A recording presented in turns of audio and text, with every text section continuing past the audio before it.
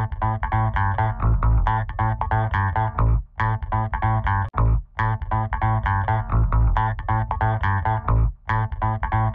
everyone, my name is Puleng Molebatsi. I'm currently a content producer and a presenter for SABC News Current Affairs programs.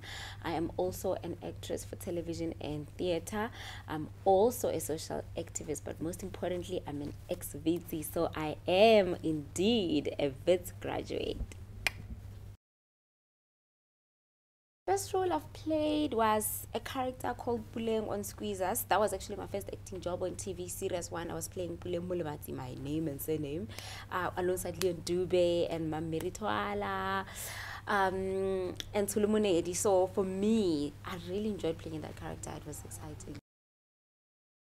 Mama, I Want the Black That You Are is a play that is solely to create awareness around albinism.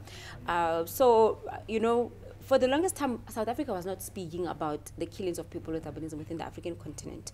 Then it happened to South Africa here in Witbank, where a young girl who was 13-year-old was abducted and then was later found killed, and some of her body parts were missing for the longest time. Then South Africa started talking about how some countries within the African continent have people with albinism being murdered, like a lot of people. So the numbers were rising, but we're not speaking. But since last year, we've been talking about that. So the character that I'm playing right now here at the Market Theatre is Matlakala. She's a 15-year-old who is growing up in the most ruralist of places in the African continent.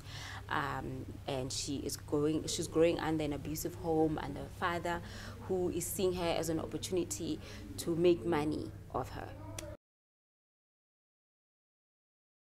You know, I always say we can sit and complain and say, you guys are not portraying us the right way. Or, you guys don't understand what albinism is. But what are we doing as the albinism community about the condition? So I think each and every one with as a person with albinism, we need to stand up and voice our own view of how we want to be portrayed. So we need to give a voice to how to best advocate for albinism. So I'm really grateful and also blessed that I get to sit and talk about albinism and teach about albinism in the most confident way, and it's not in an shame way.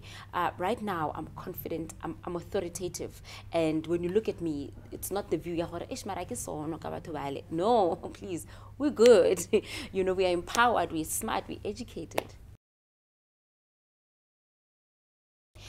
So the advice I would give women with albinism, or even just a little girl, but I think also boys need us. I mean, remember, there's these young boys that still don't know, do I be bold, do I be, or do I just hide in a corner? No, you can't hide in a corner. God didn't intend for you to hide in a corner. That's why you're the lightest of them all, so that even if you try, people will be like, hey, we are watching you, come back. So embrace it. It's you. There is absolutely nothing wrong with who you are. Don't be scared. Don't be shy. Go out there. Slay the world.